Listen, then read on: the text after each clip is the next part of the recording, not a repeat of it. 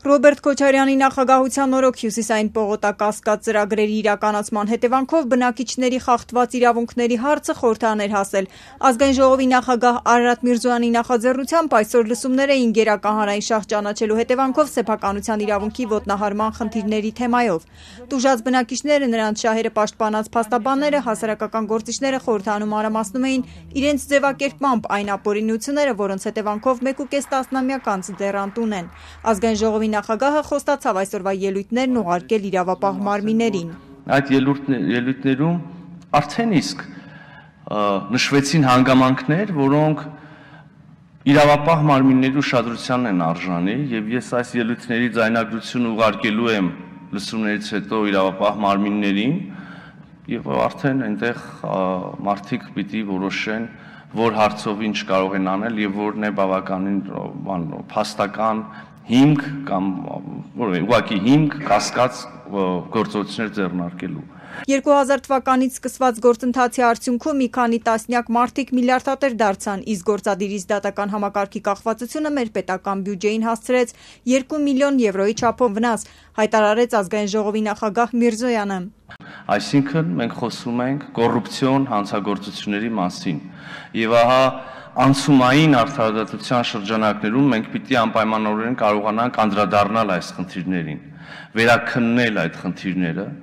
եւ փաստերի հաստատման դեպքում գտնել եւ պատժել մեղավորներին։ Տուժած բնակիչներից Սեդրակ Բաղդասարյանը հիշեցրեց կառուցապատման ծրագրերն առանց մրցույթի էին իրականացվում եւ ըստ նրա կառուցապատողների որոշումները կայացնում էր այն ժամանակվա քաղաքապետ Երվանդ Զախարյանը։ Սեդրակ Բաղդասարյանը պետական կարիքների զոհեր հասարակական կազմակերպության նախագահն է, Բյուզանդ փողոցի տուժած բնակիչներից եւ մարդու իրավունքների եվրոպական դատարանում ճանաչվել են նրա խախտված իրավունքները։ Երվանդ Զախարյանն էր որոշում այս տարածքը տալ սրան թե ոչ։ Եվ կառավարության որոշման մեջ, որ եղել է 2004 թվականին նշված են մի քանի կազմակերպություններ, որոնցից մեկը Ավանդ տուրիստական կազմակերպություն։ Հետագայում Երվանդ Զախարյանը իր իսկ որոշմամբ, կառավարության որոշման մեջ անում է փոփոխություն եւ նշում է, որ Ավանդ տուրի փոխարեն կարդալ Վիզկոնս ՑՊ։ Վիզկոնս ՑՊ-ի հիմնադիր Պավել Անդերսոնը հետագայում օֆիցիալ հայտարարեց, որ ինքը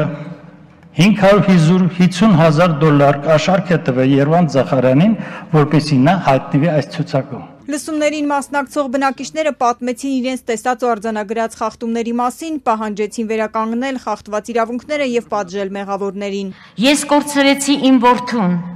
2000 թվականին, երբ սկսվեցին քանդման այս գործընթացը, որդիս արդեն հիվանդ էր, մենք հույս ունեինք, մեզ թույլ չտվեցին բնակարանը վաճառելու, որովհետև տարածքը գտնվում էր քանդման մեջ։ Մենք հույս ունեինք, որ նոր բնակարան կստանանք, կվաճառենք, որովհետև եւ որդիս, եւ հարսս, եւ ես համարվում ենք սեփականատերեր։ Ունեի 82 քառակուսի մետր բնակ տարածք, ունեի 120 քառակուսի մետր հողամաս, այգի եւ ամբողջ բնակչության կողմից ստորագրություններով ես ներկայացել էի կադաստր այն սեփականացնելու համար, որովհետև իմ քրտինքով է ստեղծել այդ ծիրանի, խնձորի, մի խոսքով այգի, բայց կադաստրը ինձ մերժեց, պատճառաբանելով, որ պետական հողեր են։ Ես այդ հողամասից անգամ 1 կոպեկ չստացա։ Փաստը մնում է այն, որ պետական կարիքների համար օտարված իմ սեփական տարածքը այսօր օգտագործում է Սեդրակ Քոչարյանի Ստեփանո Ռիչի բրենդային խանութի կողմից Մայրապետյանի շենքը։